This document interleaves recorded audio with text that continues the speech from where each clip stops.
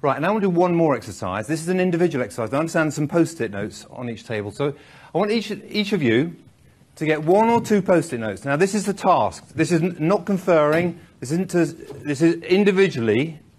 Individually, I want you to do the following exercise. I want you to imagine, in your mind's eye, in your imagination, I want you to imagine the best team you can imagine, that you can think of.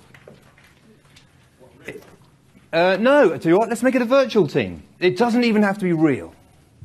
But if in your imagination you could think, what does it take to be the best team in the world? Like the Avengers. What would it be? No, sorry, the task is not to tell me what the team is. The task is, if you had one word to describe why that team is so fantastic. Was it their pride? Was it their passion? Was it their desire? Was it their, if you had one word, what would that word be? Can you write that down on a post-it? And when you've done that, can you hand it to one person on the table and I'll pick them up? Right. We're talking about ambitious goals. A lot of businesses use sporting analogies as a kind of metaphor, don't they? But they don't work. If you really want to learn from the world of sport, you're going to peak every 4 years, you'd have an off-season, and you'd be on oranges at half-time. And you do none of those things. And I thought about it, but and so when I did my Masters, I thought, well, there are some things about sport which are true for people, because the raw material of sport is people. That's all we have. And so dealing with their emotions, dealing with their goal setting, dealing with their ambitions, dealing with their dreams is a big gig. And it was around coaching, culture, not leadership, followership. These are the things that sport can teach business. It's not what it is about followership. It's not what the company can do for you. What can you do for the company? The hallmark of very top teams is not leadership. It's about coaching. It's not necessarily getting external coaches. Looking after each other, helping each other. You know, how many times have you seen one of your colleagues, you know, floundering a little bit? Did you put your arm around them and help them out? We've all done it. No. And culture. What kind of culture do you want? How much pride do you have in your organisation? Would you, if your children applied to work here, would you be proud? Would you encourage them to do so? How, you know, you run this company. This should be the first company you want your kids to apply to, because you run it. You should be so proud. You say, don't go anywhere else. Come to my company. It's fantastic. You'll love it. We look after each other. We make everyone secure. We challenge each other. We help each other when we fail.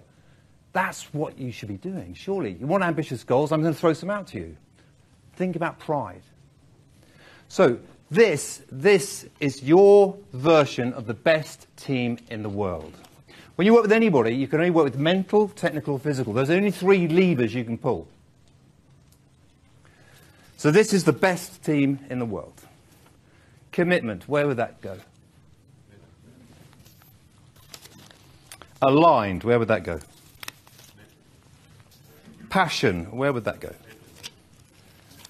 Aligned again. Love, where would that go?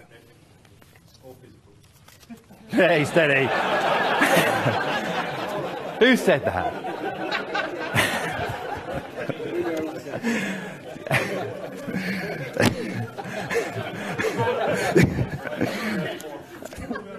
It's ruined my whole gig now. Moving on, just breathe, breathe, breathe. Trust. Togetherness. Togetherness. Confidence. Belief. Together, aligned, determination, trust. Do you want me to go on?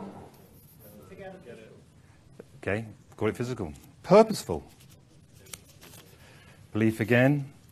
I can go through the whole lot if you want. Yeah. But this is a key point. This is the key point. Your technical ability and your physical ability won't make you win. They'll stop you losing, but they will not make you win. Winning is something that happens between your ears. Winning is an attitude. Setting big goals that beat the competition is an attitude. Your technical and physical stuff will follow. It will absolutely follow. I honestly believe, you know, whether or not you think you can or whether or not you think you can't, you're probably right. And that is so true. You ask any elite sportsman, and they have self-doubts. They have the same voice as anybody else has. It's their response to them. They don't indulge in them. We all have bad days. We all feel anger. We all feel depressed occasionally. The difference is they don't allow themselves to indulge in those emotions. They let them pass through and they work on the emotions which are most beneficial to themselves.